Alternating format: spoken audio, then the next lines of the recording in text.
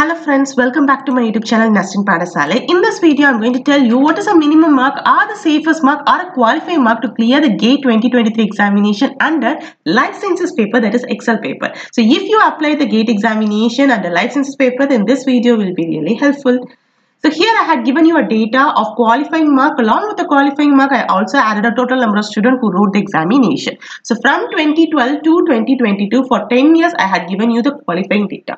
So for general category, there is a separate cutoff, whereas for OBC, non-creamy layer and EWS category, the cutoff is same. And for SC, ST and person with disability, the cutoff is also same. Okay, so if you analyze the general category, the cutoff for general category didn't even cross above 40 marks out of 100, and for OBC and EWS category, the minimum mark or a qualifying mark doesn't exceed above 35, and for SC, ST and person with disability, the cutoff didn't even cross above 25. This is by analyzing the past 10 years. In the past 10 years, some paper might be easy, some paper might be hard. Okay, so that's the reason why I had given you a past 10-year data for life.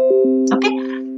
So coming to the point, how many marks you should score in order to clear the GATE examination under Excel paper means, if you belong to general category, aim for 40 marks. So for 100, you should score 40 marks and above 40 marks. Only then you can able to clear the GATE examination.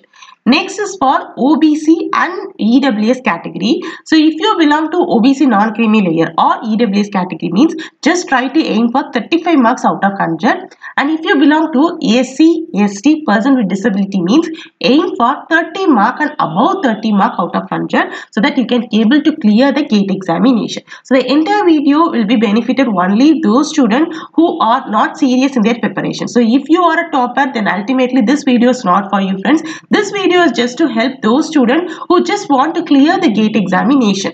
Okay, so many students will be starting their preparation at least a month before GATE examination. So by knowing this minimum mark, it will be providing you idea. At the same time, you can also prevent yourself from getting negative mark, because many people will be fail to clear the GATE examination only by getting negative mark. So by knowing this minimum mark will be definitely benefiting for you friends. So if you find this particular video as helpful, please subscribe to my YouTube channel. Thank you friends. Thanks for watching this video.